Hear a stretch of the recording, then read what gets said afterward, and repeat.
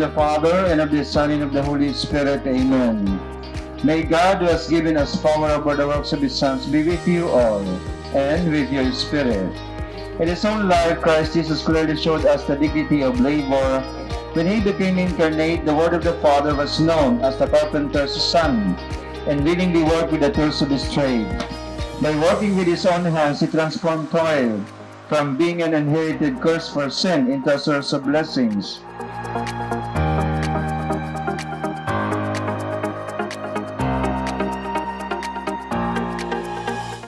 Let us bless the Lord then and pray that He will shower His blessings on all who will work in this place.